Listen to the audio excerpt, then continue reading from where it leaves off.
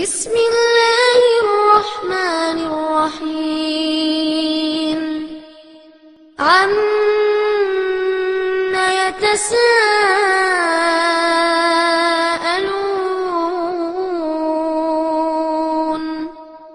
عن النبأ العظيم الذي هم فيه مختلفون. கண்ணியத்திற்குரிய எல்லாம் வல்ல அல்லாஹுவின் நல்லடியார்களே, அல்லாஹுடைய பேரருளால் அவனை மட்டும் வணங்க வேண்டும் என்பதற்காக ஓர் இறை இல்லம் இந்த வடக்கு மாங்குடி பகுதியிலே நிர்மாணிக்கப்பட்டிருக்கிறது.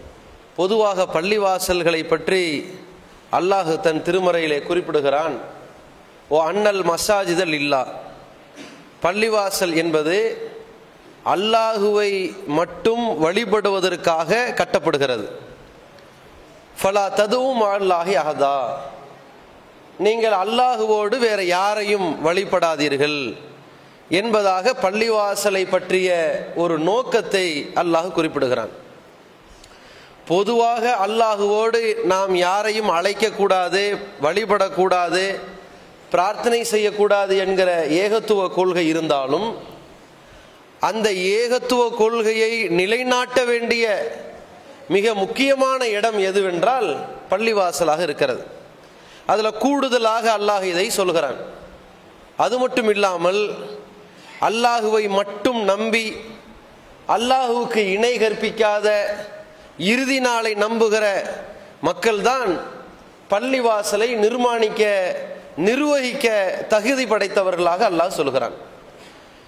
மாகாணலில் முஷ்ரிகீன ஐ யாமுரு மசாஜித் அல்லாஹி, அல்லாஹ்வுடைய பள்ளிவாசலை இணை வைப்பாளர்கள் ஷாஹிதீன் அலா அன்ஃபுஸிஹிம் பில் குஃப்ரி, தாங்கள் இணை வைப்பவர்கள் தான் என்பதை தெளிவாக உறுதியாக நம்பியிருப்பவர்கள் பள்ளிவாசலை நிர்வகிக்க தகுதியற்றவர்கள் ஆகிவிடுகிறார்கள் என்று அல்லாஹ் சொல்கிறான்.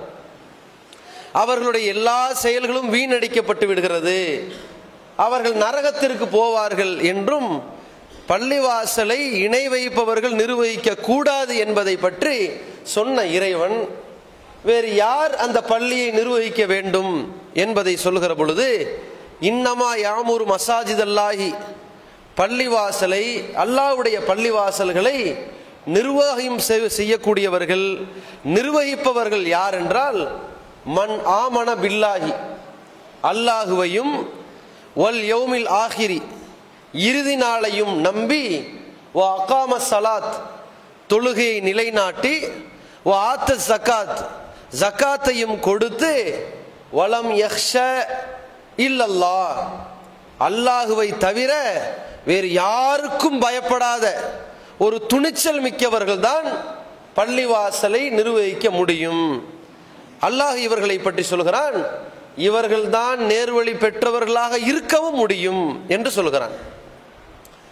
மற்ற எல்லா கட்டங்களிலுமே ஒரு இறை நம்பிக்கையாளர், ஒரு இஸ்லாமியன் அல்லாஹ்வுக்கு இணை கற்பிக்க கூடாது என்பதையெல்லாம் வலியுறுத்துகிற இறைவன் பள்ளிவாசல் என்று வந்தவுடனேயே அதற்கு கூடுதல் தகுதியை சொல்கிறான். பள்ளிவாசல்கள் என்பது அல்லாஹுவை மட்டும் வழிபடக்கூடிய இடமாக அது இருக்க வேண்டும். பள்ளிவாசல்கள் என்பது அல்லாஹுவை மட்டும் வணங்குபவர்களால் நிர்வாகம் செய்யப்படுகிற இடமாக இருக்க வேண்டும். பள்ளிவாசல்கள் என்பது அல்லாஹுவுக்கு இணை கற்பிப்பவர்களால் நிர்வகிக்கப்படக்கூடாமல் இருக்க வேண்டும் என்பதாக அல்லாஹ் சொல்கிறான். இவ்வளவு முக்கியத்துவம் வாய்ந்த ஒரு இடமாக பள்ளிவாசல் இருக்கிறது. அப்ப அந்த அடிப்படையில் நம்ம சமுதாயத்தில் இறை இல்லங்கள் இருக்குமானால் அதுல இந்த கண்டிஷன் இருக்கான்னு நம்ம பார்க்கணும். பள்ளிவாசல்கள் அல்லாஹ்வுக்கு இணை கற்பிக்கப்படாமல் இருக்குதா என்று பார்க்கணும். அல்லாஹுவோடு நபிகள் பெருமகனாரை ஒப்பாக கருதி வணங்கப்படுகிற, வழிபாடு செய்யப்படுகிற மௌலிது போன்ற செயல்பாடுகள் எந்த பள்ளிவாசல் இருக்குதோ அப்பொழுதே அவர்கள் அல்லாஹ்வுக்கு இணை கற்பிக்கும் செயலை பள்ளிவாசல் அரங்கேற்றம் செய்து விட்டார்கள் என்று பொருள். அல்லாஹுவோட முஹியுத்தீன் அப்துல் காதிர் ஜீலானி அவர்களை அழைத்து வழிபாடு செய்கிற ஒரு நிலை முஹீதின் மௌலிது என்ற ஒரு வழிபாடை செய்கிற நிலை பள்ளிவாசல் இருக்குமானால் அங்கே அல்லாஹ்வுக்கு இணை கற்பிக்க நிலை வந்துவிட்டது என்று பொருள். அல்லாஹ்விடத்திலே கேட்க வேண்டிய பாதுகாவல்களையும் பாவ மன்னிப்புகளையும் பிரார்த்தனைகளையும் மகான்களிடத்தில் வேண்டலாம் என்கிற ஒரு பிரச்சாரம், ஒரு இணை வைப்பு காரியத்திற்கான தூண்டுதல் பள்ளிவாசலில் நிகழ்த்தப்பட்டால் அந்த பள்ளிவாசலுடைய நோக்கம் சிதைந்து விடுகிறது என்று பொருள். இப்ப நம்ம பள்ளிவாசல் இப்படி இணை வைப்புக்கு உள்ளானதா என்று பார்க்கணும். இரண்டாவது, அந்த பள்ளிவாசலை நிர்வாகம் செய்பவர்கள் யார் என்று பார்க்கணும். பள்ளிவாசல்ல இணை வைப்பு இல்லை, நிர்வாகம் செய்பவர்கள் யார்? இணை வைப்பாளர்களா? அந்த இறைவனுக்கு துரோகம் செய்பவர்களா? அல்லாஹ்வுக்கு இருக்கிற ஆற்றல் இறந்து போன மகான்களுக்கு இருக்கிறது என்று நம்பிக்கை கொண்டவர்களா? தர்கா வழிபாடு சமாதி வழிபாடிலே ஈடுபாடு கொண்டவர்களா? அதை அங்கீகரிப்பவர்களா? அப்படி என்றால் தெளிவாக இணை வைப்பிற்கு துணை போனவர்கள் பள்ளிவாசலை நிர்வகிக்க கூடாது. அதையும் மீறி ஒரு நிர்வாகம் நடக்கிறது என்றால் நம்முடைய ஊர் மக்கள்லாம் ஒன்று திரண்டு அதை மாற்ற இயலுமானால் மாற்றி அமைக்கணும். மாற்ற இயலாவிட்டால் அந்த பள்ளியிலே போய் நாம் தொழ முடியாது. அல்லாஹ் ரப்புல் ஆலமீன் பள்ளிவாசலை நிர்வகிப்பவர்களை பற்றிய தகுதியை சொல்லுகிற பொழுது, எந்த பள்ளிவாசலில் மக்களுக்கு தீங்கிழைக்க வேண்டும் என்று கட்டுகிறார்களோ நிர்வகிக்கிறார்களோ, அல்லாஹ்வுக்கு இணை கற்பிக்க வேண்டும் என்ற நிலையில் இருக்கிறார்களோ, இறை நம்பிக்கையாளர்களை பிரித்து பார்க்க வேண்டும் என்பதற்காக கட்டுகிறார்களோ, அல்லது கெட்டவர்களுக்கு அடைக்கலம் தர வேண்டும் என்று கட்டுகிறார்களோ, அந்த பள்ளிவாசலில் நீங்கள் போய் தொழுது விடாதீர்கள் என்றும் அல்லாஹ் குறிப்பிடுகிறான். அப்ப இவ்வளவு கவனத்தோடு பார்த்து அந்த இறை இல்லமும் இறைவனுக்காக கட்டப்பட்ட இல்லமாக இருக்க வேண்டும். அந்த இறை இல்லத்திலும் எந்த கட்டத்திலும் ஏகத்துவம் ஓரிரை கொள்கை நிலைநாட்டப்பட்டு இருக்க வேண்டும். அந்த இறை இல்லத்தின் நிர்வாகமும் ஏகத்துவவாதிகளாக இருக்க வேண்டும். இதுதான் பள்ளிவாசல் அல்லாஹ்வுடைய திருப்தி பெற்ற பள்ளிவாசல் என்கிற நிலையை அடையும். அந்த அடிப்படையில் தான் இந்த பள்ளிவாசல் நிர்மாணிக்கப்படுகிறது. சரி, இப்ப பள்ளிவாசலை நிர்மாணிக்கிறோமே, இதை புதுப்பித்திருக்கிறோம். நம்முடைய பணி என்ன?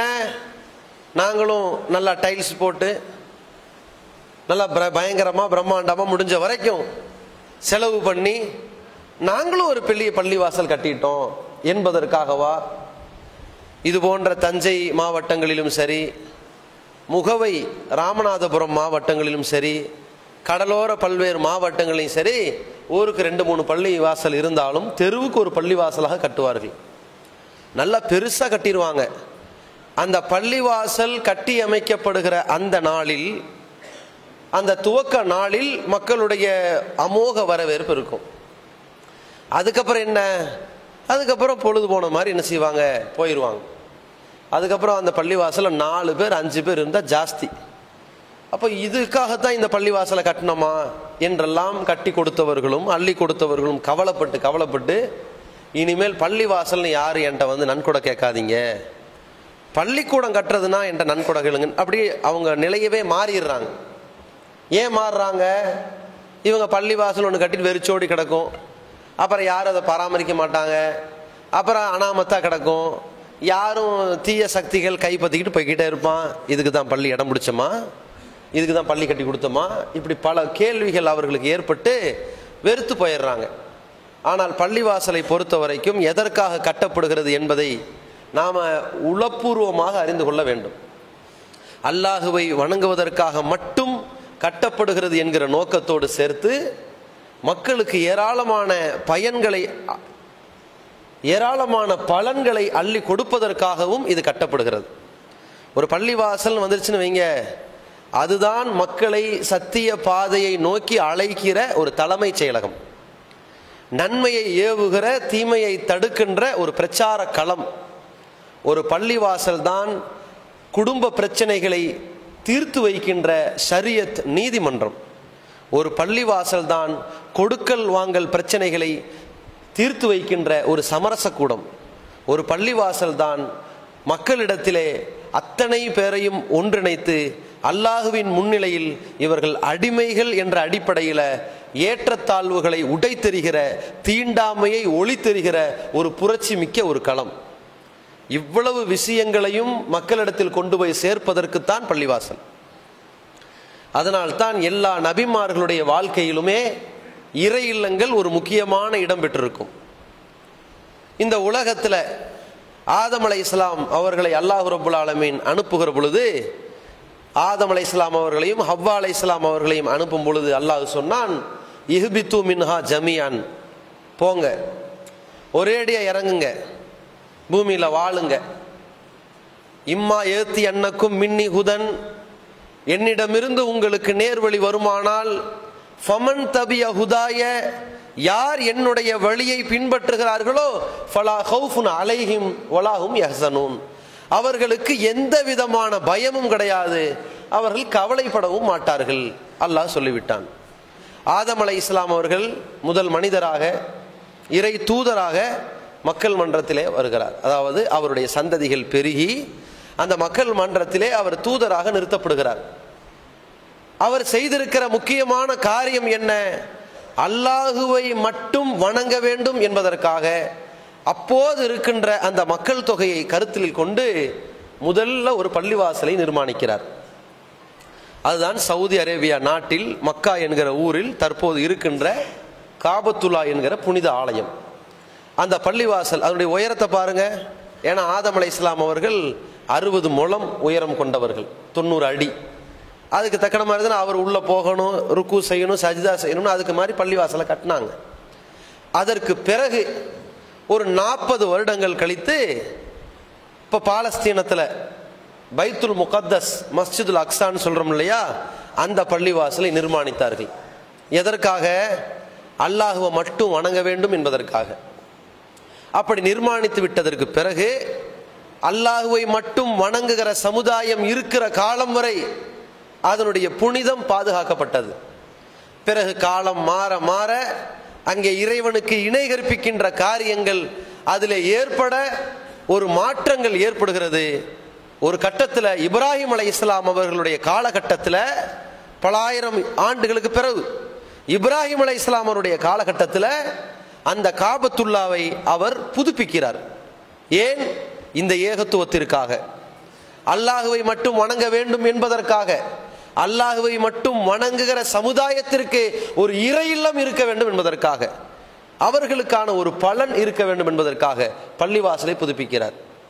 அதே போல சுலைமான் அலைஹிஸ்ஸலாம் அவர்கள் ஜின்களை கொண்டு அந்த பைத்துல் முகத்தஸ் என்கிற மஸ்ஜிதுல் அக்ஸா இருக்கிறதே, ஆதம் அலைஹிஸ்ஸலாம் கட்டினார்களே, அந்த பள்ளிவாசலை அவர் புதுப்பிக்கிறார். பிறகு ஆண்டாண்டு காலங்கள் சுழர்ந்து சுழர்ந்து என்னாச்சு? ஆட்சி மாறி கை மாறி போயிட்டே இருந்துச்சு.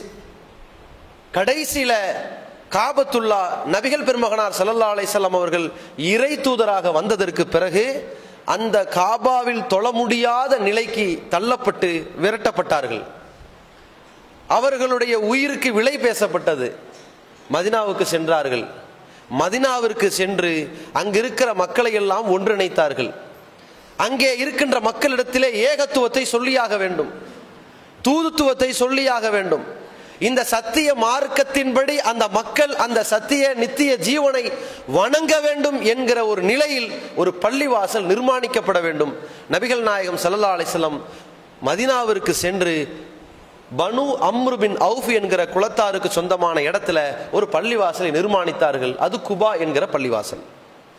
அதுதான் இறையச்சத்தின் அடிப்படையில் கட்டப்பட்ட பள்ளிவாசல். பிறகு நபிகள் நாயகம் ஸல்லல்லாஹு அலைஹி வஸல்லம் மதீனாவிற்கு உள்ளே வருகிறார்கள். ஒரு இடத்தை விலைக்கு வாங்குகிறார்கள். நாம் தூதுத்துவத்தை எடுத்து சொல்ல வந்திருக்கிறோம். மக்களுக்கு இந்த மார்க்கத்தை சொல்ல வேண்டும். மக்கள் இந்த மார்க்கத்தை ஏற்று அதன் வழியில் நடக்க வேண்டும் என்றால் அதற்கு ஒரு இறை இல்லம் வேண்டும்.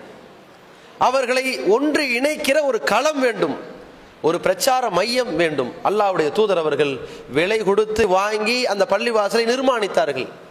அது வெறுமனே மஸ்ஜிது நபவியாக ஒரு இறை இல்லமாக மட்டும் இல்லாமல் ஏழை எளிய மக்களுக்கு உதவிகளை அள்ளி தருகின்ற ஒரு மிகப்பெரிய அறக்கட்டளையாக விளங்கியது,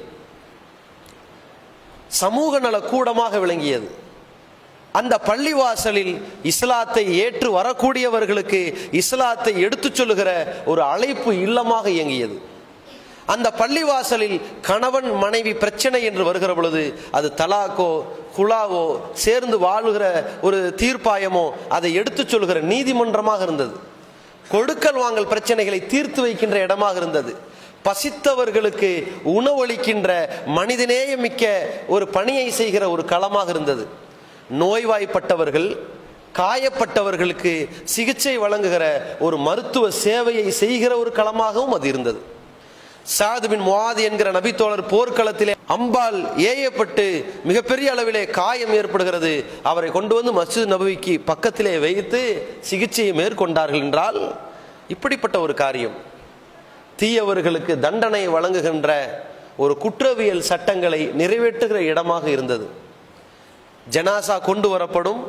அல்லாஹ்வுடைய தூதர் அவர்கள் அந்த மஸ்ஜித் நபவியிலே வைத்து கேட்பார்கள், இந்த ஜனாசா இருக்கிறதே, இறை நம்பிக்கையாளர் இருக்கிறதே, அன அவுலா பில் முஃமினீன மின் அன்ஃபுஸிஹிம், நான் இந்த இறை நம்பிக்கை கொண்டவர்களுக்கு உயிரை விட மேலானவன். அதே நேரத்தில் இவர் சொத்துக்களை விட்டு சென்றால் அவருக்கு நான் உயிரை விட மேலானவன், தகுதியானவன். சொத்துக்கள் எனக்கு வேண்டாம். ஃபலி வரசத்திஹி, அவருடைய குடும்பம் அதை எடுத்துக்கொள்ளட்டும். வமன் தரக்க கல்லன், என்னுடைய சகோதரன், இறந்திருக்கிற சகோதரன், இவர் சுமையை விட்டு சென்றிருப்பார், ஆனால் அதை நாங்கள் பொறுப்பேற்போம் என்று ஒட்டுமொத்த சமுதாய மக்களுடைய ஜீவ நாடியாக அந்த பள்ளிவாசல் நிர்வாகம் விளங்கியது.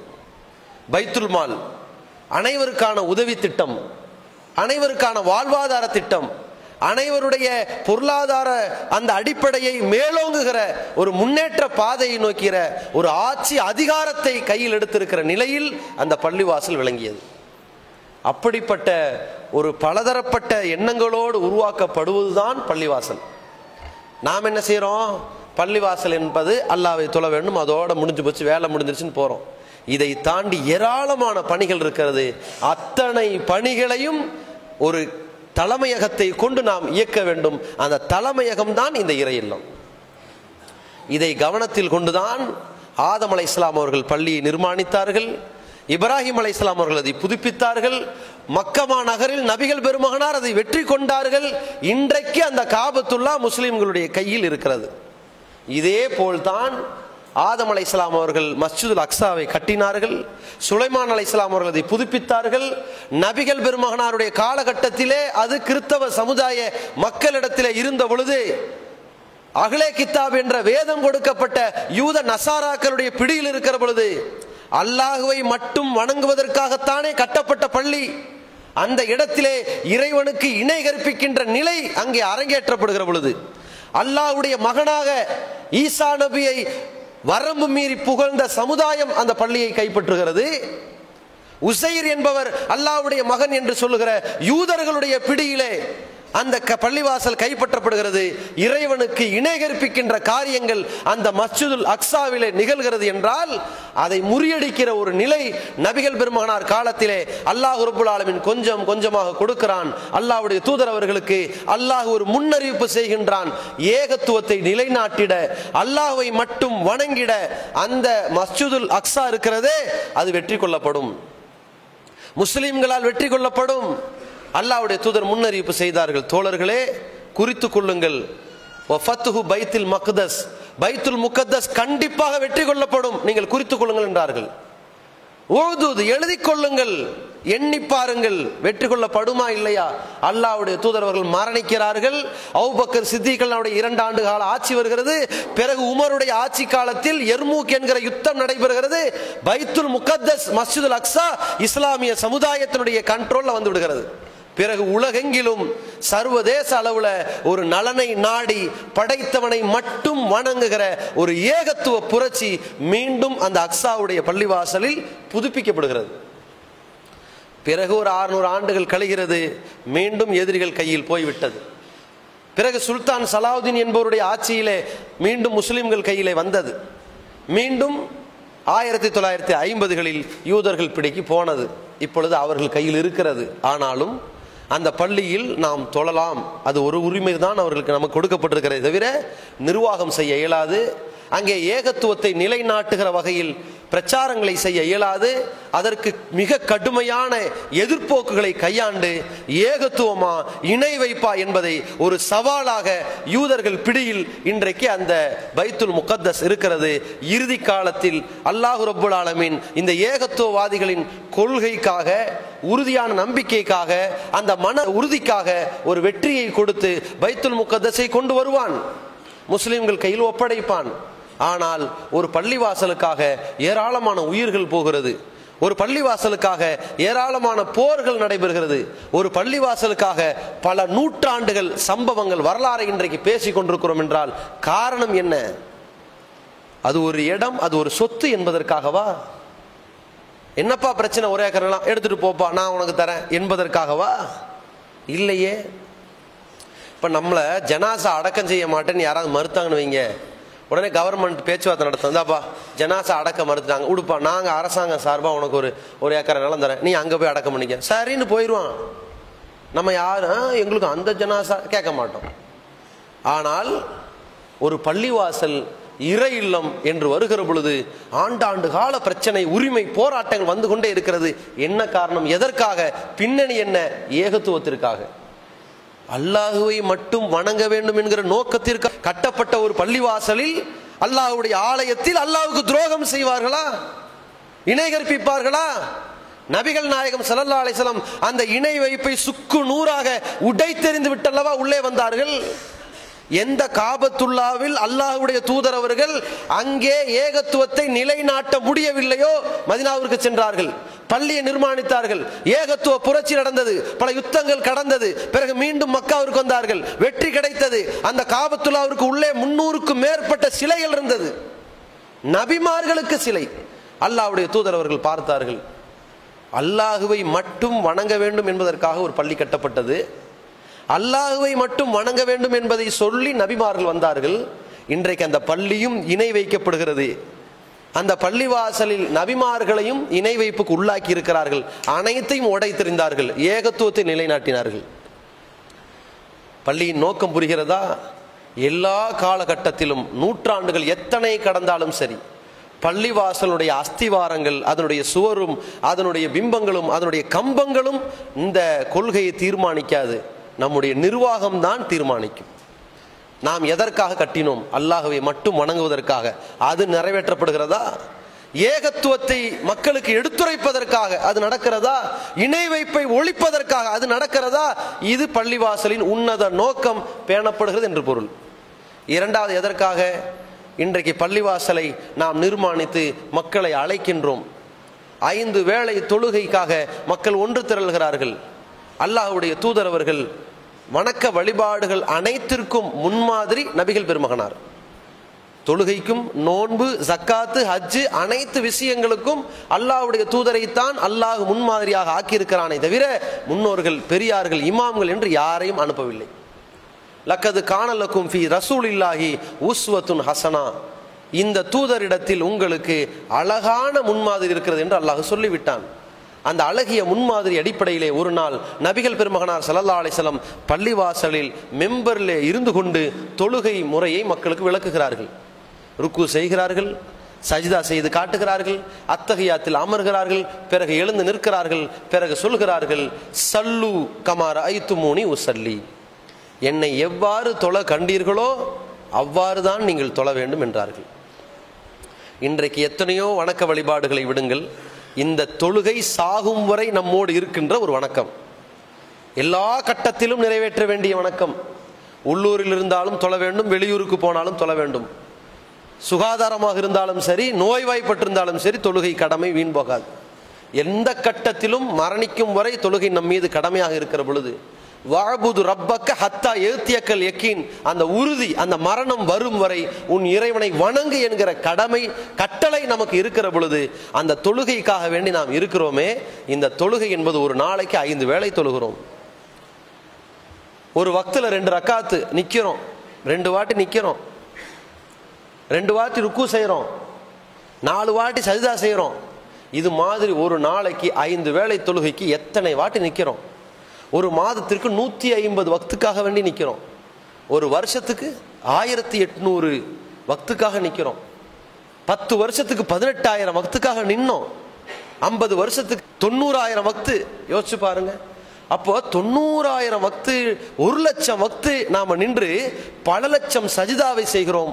பல லட்சம் முறை படைத்தவனுக்காக நின்று இருக்கிறோம். இந்த நின்ற அந்த முறை நபிகள் காட்டிய முறை இல்லை என்றால் அது ஏற்றுக்கொள்ளப்படுமா? நாம் நிற்கிறோம். அல்லாஹ்வுடைய தூதர் அவர்கள் எப்படி கைகளை உயர்த்த வேண்டும் காட்டியிருக்கிறார்கள்.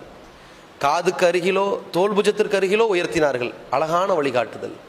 நெஞ்சின் மீது கைகளை வைத்தார்கள், அழகான வழிகாட்டுதல். ருக்குவுக்கு செல்கிற பொழுது கைகளை உயர்த்துவார்கள், அழகான வழிகாட்டுதல். ருக்குவிலிருந்து எழுந்தால் கைகளை உயர்த்துவார்கள், அழகான வழிகாட்டுதல். இப்படி ஒவ்வொரு வழிகாட்டுதலையும் நபிகள் நாயகம் ஸல்லல்லாஹு அலைஹி வஸல்லம் இப்படித்தான் தொழுதார்கள் என்று நாம் செய்வோமேயானால் அது நமக்கு அல்லாஹ்விடத்திலே ஏற்றுக்கொள்ளப்படுகிற இபாதத். இல்லை என்றால் அல்லாஹ் சொல்கிறான், அத்தியுல்லாஹ வ அத்தியுர் ரசூல வலா துபுத்திலு ஆமாலக்கும். அல்லாஹ்வு கட்டுப்படுங்கள், அவனுடைய தூதர் கட்டுப்படுங்கள், உங்களுடைய அமல்களை பாழாக்கி விடாதீர்கள். நம்முடைய அமல்கள் எல்லாம் பயனுள்ளதாக ஆக வேண்டுமா, பாழாகி போக வேண்டுமா என்பதை யோசித்துக் கொள்ளுங்கள். அதற்காகத்தான் நபி வழி முறையில் ஒரு ஜுமா தொழுகை எப்படி இருக்க வேண்டும், பெருநாள் தொழுகை எப்படி இருக்க வேண்டும், ஐவேளை தொழுகை எப்படி இருக்க வேண்டும், மலை தொழுகை எப்படி இருக்க வேண்டும், கிரகண தொழுகை எப்படி இருக்க வேண்டும், சுன்னத்தான தொழுகைகள் எப்படி இருக்க வேண்டும், பிரார்த்தனைகள் எப்படி அமைய வேண்டும், நம்முடைய கொள்கை எப்படி இருக்க வேண்டும், கொடுக்கல் வாங்கல் எப்படி இருக்க வேண்டும் என்று சத்திய மார்க்கத்தை உள்ளது உள்ளபடி திருமறை அடிப்படையிலும் நபிகளாரின் போதனைகள் அடிப்படையிலும் எடுத்துச் சொல்வதற்கான களம்தான் இந்த பள்ளிவாசல். இதை கவனத்தில் கொண்டு அல்லாஹ் ரப்புல் ஆலமீன் இந்த இறையல்லத்தின் மூலமாக நம்முடைய உள்ளத்தை தூய்மைப்படுத்தி, மன தூய்மையை ஏற்படுத்தி, இறை அச்சத்தை மெருகூட்டி, நாளை மறுமை நாளில் அல்லாஹுவுக்கு மட்டும் சஜ்தா செய்தவர்களாக, அல்லாஹுவை மட்டும் வணங்கியவர்களாக, ஒரு ஏகத்துவத்தின் அடிப்படையில் நாம் சுவனத்தில் நுழைய வேண்டும். நபிகள் நாயகத்தை மட்டும் முன்மாதிரியாக ஏற்றுக்கொண்டு அவர்களை பின்பற்றியவர்களாக நம்முடைய அமல்களெல்லாம் ஒப்புக்கொள்ளப்பட வேண்டும். அல்லாஹுக்கும் அவன் தூதருக்கும் கட்டுப்பட்டு ஏராளமான நற்செயல்கள் செய்தோம் என்பதற்காக ஒரு பள்ளிவாசலில் ஒன்று குழும்பி ஏழை எளிய மக்களுக்கு உதவினோம், மருத்துவ உதவிகளை செய்தோம், வாழ்வாதார உதவிகளை செய்தோம், இரத்த தானங்கள் செய்திருக்கிறோம், இன்ன பிற எத்தனையோ போராட்டங்களில் நம்மை அர்ப்பணித்திருக்கின்றோம். இந்த பள்ளிவாசலை காரணமாக வைத்து எத்தனையோ நற்பணிகளுக்கு அல்லாஹ் நம்மை இழுத்து சென்றிருக்கிறான் என்றால் அந்த நற்பணிக்கான கூலியாக ஜன்னத்துல் ஃபிர்தௌஸ் என்ற சுவனத்திற்கு அல்லாஹ் ரப்புல் ஆலமீன் நம் அத்தனை பேரையும் சொந்தக்காரர்களாக ஆக்குவானாக.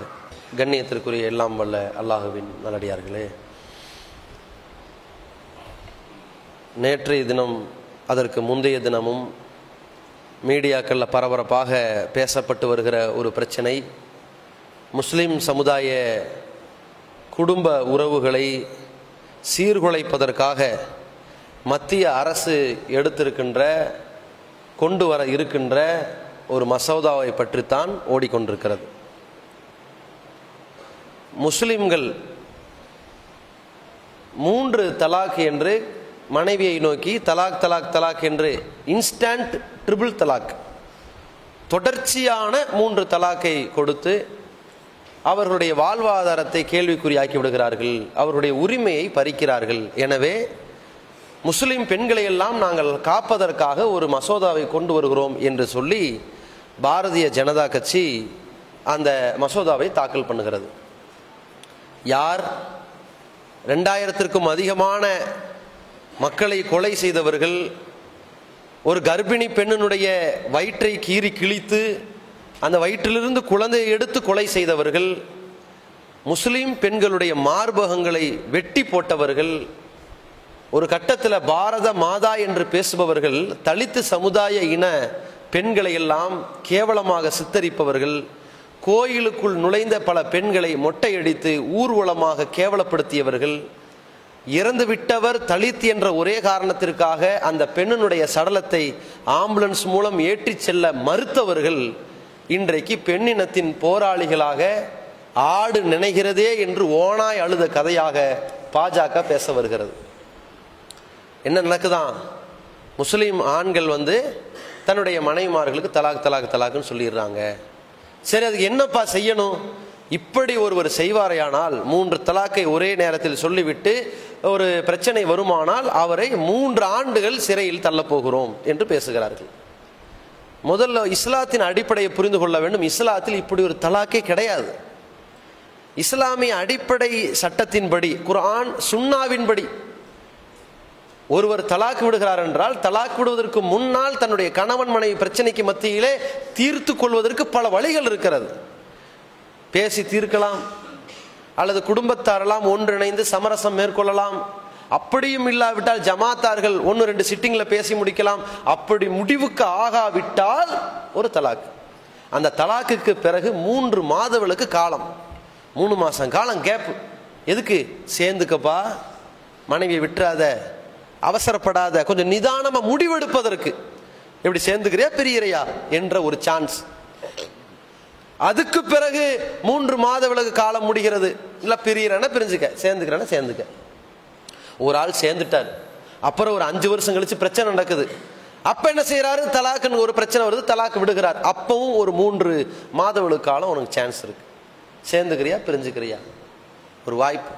அப்பவும் ஒருத்தர் சேர்ந்துட்டார், அப்புறம் ஒரு 10 வருஷம் கழிச்சு தலாக்கு விட போறார். அப்ப ஜமாத்து பிடிக்கும். இங்க பார், இப்ப நீ 3வது ஒரு தலாக்கு விட போற, இப்ப சேர வாய்ப்பு இல்லை. 3வது தலாக்க விட்ட, அப்ப டைம் எல்லாம் கிடையாதுப்பா, நீ சேர முடியாது, கவனமாக இருந்துக்க, யோசிச்சுக்க என்று அந்த திருமண உறவை உடைத்து விடாமல் இருப்பதற்காகவும், அதே நேரத்தில் கணவன் மனைவி உறவுகளை கவனிப்பதற்காகவும் ஏராளமான நுணுக்கங்களை கொண்டு படைத்த இறைவனால் 1400 ஆண்டுகளுக்கு முன்னால் போடப்பட்டு இருக்கிற, வகுத்திருக்கிற ஒரு சட்டம். ஆணுக்கு எப்படி விவாகரத்து உரிமை இருக்கிறதோ பெண்ணுக்கும் விவாகரத்து உரிமை இருக்கிறது என்று சொல்லுகிற ஒரு சட்டம். இந்த சட்டப்படி தலாக் என்ற முத்தான அழகான ஒரு முறையில் இருக்கிற ஒரு விவாகரத்து இருக்கிறது. இதை கொச்சைப்படுத்த வேண்டும் என்பதற்காக பிற்காலத்தில் உண்டாக்கப்பட்ட தலாக் தலாக் தலாக்னு சொல்றது, கடிதத்தில் அனுப்புறது, வாட்ஸ்அப்பில் அனுப்புறது, மெசேஜில் அனுப்புறது, இது இஸ்லாமிய மார்க்கத்தில் அங்கீகரிக்கப்படல. இதை இஸ்லாத்தை விளங்கி எந்த முஸ்லிமும் ஏற்றுக்கொள்ளல. அப்படி இருக்கும் பொழுது உச்ச நீதிமன்றம் ஒரு முடிவு எடுக்கிறது. என்ன முடிவு? தலாக் என்பதை சொல்வதாக இருந்தால் சொல்லி டைம் கொடு, இஸ்லாமிய படி, மதுகபு படி இல்ல. ஏன்னா அதற்கு நீதிமன்றம் ஒரு பேர் வைத்திருச்சு, தலாக் பிதா என்று பேர் வைத்திருச்சு. இஸ்லாத்தில் இல்லாத தலாக்கு. இஸ்லாத்தில் இருக்கிற தலாக் என்ன? கணவனுக்கு பிடிக்கலையா பேசி பாரு, கடைசியில ஒரு முடிவுக்கு வா, இல்லையா தலாக்கு விடு, கேப் கொடு, அப்புறம் ஒரு 3 மாசம் கழிச்சு வா என்று கேப் விடுகிறது. இதை உச்ச நீதிமன்றம் சொல்லுகிற பொழுது யாராவது ஒருவர் 3 தலாக் என்று ஒரே நேரத்தில் சொல்வாரேயானால் அது செல்லாது என்று சொல்கிறது. இப்படி சொல்வதில் நியாயம் இருக்கிறது, இது கரெக்ட், இதை நாங்கள் ஏற்கிறோம், இது இஸ்லாத்தில் இல்லை என்று நாங்கள் சொல்கிறோம். ஆனால் மத்திய அரசாங்கம் அதை கையில் எடுத்து எப்படி பேசுகிறது? ஒருவன் 3 தலாக்கை ஒரே நேரத்தில் சொன்னால் அவனை ஜெயிலில் தூக்கி போடுறோங்கிறான். ஒரு சிவில் பிரச்சனையை கொண்டு வந்து எப்படி கிரிமினல் குற்றமாக்க முடியும்? அடிச்சானா, வெட்டினானா, கொன்னானா, தூக்கி போட்டு மிதிச்சானா, எரிச்சானா, என்ன நடந்திருக்குது? கேட்டால் பெண்ணை பாதுகாக்கிறோம், இதான் பாதுகாக்கிறதா? இது என்ன? இது பெண்களுடைய வாழ்க்கையை நாசமாக்குறது. ஏன்? எனக்கு 3 தலாக்கு ஒரே நேரத்தில் கொடுத்துட்டாங்க, இது தப்புடா, இப்படிலாம் தலாக்கு செல்லாதுடான்னு சொல்லி இந்த கணவரோட சேர்த்து வைங்கன்னு தான் அந்த பெண்மணி போய் கோர்ட்டுக்கு போவாளாம். இவங்க சேர்த்து வைக்க வேண்டிய வேலையை விட்டுட்டு சொல்லிட்டியா 3 வருஷம் ஜெயிலுக்கு போ, பிரிச்சு விடுற வேலையை பார்க்குறாங்க. இது பெண்களை காக்குமா அழிக்குமா? அப்ப பெண்கள் யாராவது கோர்ட்டுக்கு வருவாங்களா? வரமாட்டாங்க. இப்படி ஒரு சட்டம் நீ போடு, ஒருத்தரும் ஒரு குடும்ப பெண்ணும், இஸ்லாமிய குடும்ப பெண்ணும் கோர்ட்டுக்கு வர மாட்டான். போடா நான் என்று போய்கிட்டே இருப்பான். ஏன்? எங்கள் மார்க்கத்தை தீர்மானிக்க நீ யார்? எங்கள் மார்க்க சட்டத்தை முஸ்லிம் சட்ட வாரியம் பேசுகிறதா? குர்ஆன் ஹதீஸுக்கு மாற்றமா இருக்குதா? மோதி பார்ப்போம், எடுத்து சொல்வோம், மார்க்கப்படி நாங்கள் செயல்படுத்திக் கொள்கிறோம். நீ யார் அதை பேசுவதற்கு? இஸ்லாமிய சட்டத்தில் தலையிடுவதற்கு இந்திய அரசியல் சாசன சட்டத்தில் இடம் கிடையாது. ஒவ்வொருவரும் தன்னுடைய மதத்தின் அடிப்படையில், மத சட்டங்களின் அடிப்படையில் தங்களுடைய வாழ்க்கையை அமைத்துக் கொள்ளலாம். சொத்துரிமையும் சரி, திருமண உரிமையும் சரி, விவாகரத்து உரிமையும் சரி, இதில் தலையிடுவதற்கு எந்த அரசுக்கும் தகுதி கிடையாது, அருகதை கிடையாது. அப்படி இருக்கிற பொழுது பாஜக அரசு இதை ஒரு மிகப்பெரிய அரசியலாக்கி முஸ்லிம் சமுதாய இளைஞர்களை சிறையில் தள்ளுவதற்கு இதை மிகப்பெரிய கேடயமாக எடுப்பார்கள். ஆனால் தமிழகத்திலே பாஜக செல்லாத ஓட்டு என்று மக்களால் பார்க்கப்பட்டதோ, தூக்கி போட்டு மிதிக்கப்பட்டதோ, நோட்டோவை விட கேவலமாக இந்த பாஜகவை நினைத்தார்களோ, அது இந்திய அளவிலும் இன்னும் இழிவுபடுத்தும் நிலையை இந்த தௌஹீத் ஜமாத் மட்டுமல்ல, இஸ்லாத்தை அறிந்திருக்கின்ற, இஸ்லாத்தை உணர்ந்திருக்கின்ற, இதை புரிந்து செயல்பட்டு கொண்டிருக்கிற இந்தியாவில் உள்ள அத்தனை முஸ்லிம்களும் மிகப்பெரிய ஒரு போராட்டத்தில் கொந்தளிப்பார்கள். அதனால் இந்த நாடு ஒரு அமைதியற்ற சூழலை நீங்கள் ஏற்படுத்தி விடாதீர்கள். இந்த நாட்டில் எல்லா மதத்தவர்களுக்கும் எல்லா இனத்தவர்களுக்கும் அவர்களுக்கான மத உரிமைகள், இறை நம்பிக்கையின் அடிப்படையிலான உரிமைகளை, திருமண சட்ட உரிமைகளை முழுமையாக விட்டு விடுங்கள். இதுதான் இந்திய அரசியல் சாசன சட்டத்தினுடைய பதிவு. இதைத்தான் ஆர்டிகிள் சொல்கிறது. அதில் தலையிட்டு நீங்கள் மூக்கை நுழைத்து எங்களுடைய திருமண விவகாரத்தை நீங்கள் எடுப்பீர்களானால் என்ன ஆகும்? உங்களுடைய திருமண விவகாரத்தை பேசுவோமா? உங்களுடைய திருமண விவகாரம் நடந்து கொண்டிருக்கிறது. பெண்களுக்கு சொத்துரிமை கொடுக்கிறீர்களா? இந்தியாவிலே வாழுகிற இந்து சமுதாய மக்கள், அவர்களுக்கு திருமணத்தில் விவாகரத்து உரிமை பெண்களுக்கு இல்லை. அந்த இந்தியாவிலே வாழுகிற இந்து சமுதாய மக்களுடைய அவல நிலை, பெண்களுக்கு சொத்துரிமை அவருடைய மதங்கள்ல இல்லை. அவர்களுக்கான விவாகரத்து பிரச்சனை உரிமை இல்லாத காரணத்தினால கோர்ட்டுக்கு போய் நிக்கிறாங்க. ஒவ்வொரு வழக்கும் கோர்ட்ல போய் வருஷ கணக்கில் இழுத்தடிக்கப்பட்டு கேவலப்பட்டு, என்னுடைய வாழ்க்கைக்கு இன்னும் தீர்வு கிடைக்கல, நான் இஸ்லாமிய பெண்ணாக இருந்திருக்க கூடாதா என்று இஸ்லாமிய சட்டத்தை விரும்பி அந்த இந்து மத அந்த மற்ற சமுதாயத்தினுடைய சட்டத்தில் பெண்களுக்கான உரிமை பறிக்கப்பட்டதை உணர்ந்து இஸ்லாத்தை நோக்கி வந்ததால் தான் இப்படி ஒரு அழகான தலாக்கு சட்டமும் பெண் விவாகரத்து சட்டமும் இருக்கிறது. இப்படி ஒரு அழகான சட்டத்தை நோக்கி தான் பல பெண்கள் இஸ்லாத்தில் இருக்கிறார்கள். இஸ்லாத்தை நோக்கி சாரை சாரையாக வருகிறார்கள். இஸ்லாத்தை நோக்கி வருகிற பெண்களில் இப்படியும் ஒரு வகையினர் இருக்கிறார்கள், பெண்ணுரிமை காத்த இஸ்லாம் என்று. ஆனால் எந்த இந்து சமுதாய மக்களுடைய பல லட்சக்கணக்கான வழக்குகளை, குடும்ப வழக்குகளை கோர்ட்டில் நிப்பாட்டி குடும்பத்தை சீரழித்துக் கொண்டிருக்கிறீர்களோ, அதே போல முஸ்லிம் சமுதாயத்தினுடைய குடும்பத்தையும் நடுத்தருவுக்கு நிப்பாட்டலாம் என்று நீங்கள் சூழ்ச்சியை மேற்கொண்டால், மக்கர் அல்லாஹு, அவர்கள் சூழ்ச்சி செய்தால் அல்லாஹ் அவர்களுடைய சூழ்ச்சியை முறியடிப்பான். வல்லாஹு கைருல் மாக்கிரீன், சூழ்ச்சியை முறியடிப்பவர்களில் அல்லாஹ் மிகச்சிறந்தவனாக இருக்கின்றான். போட்டி போடுகிறாயா படைத்தவனோடு? இதனால் இந்த அரசாங்கம் எவ்வளவு பெரிய இழிவையும் அழிவையும் சந்திக்க போகிறது என்பதை இன்ஷா அல்லாஹ் காலம் பதில் சொல்லும். அல்லாஹ் சொல்கிறான், வலா தஹினு வலா தஹ்சனு வ அன்துமுல் அலௌன இன் குன்தும் முஃமினீன். நீங்கள் கவலைப்படாதீர்கள், மனம் தளர்ந்து விடாதீர்கள், நீங்கள் இறை நம்பிக்கை கொண்டிருந்தால் நீங்கள் தான் ஜெயிப்பீர்கள் என்று அல்லாஹ் சொல்கிறான். அப்படிப்பட்ட ஒரு மகத்தான வெற்றியை வல்ல ரஹ்மான் நம் அனைவருக்கும் தந்தருள்வானாக. வாஹ்ரு தவானா அல்ஹம்துலில்லாஹி ரப்பில் ஆலமீன். அல்லாஹ்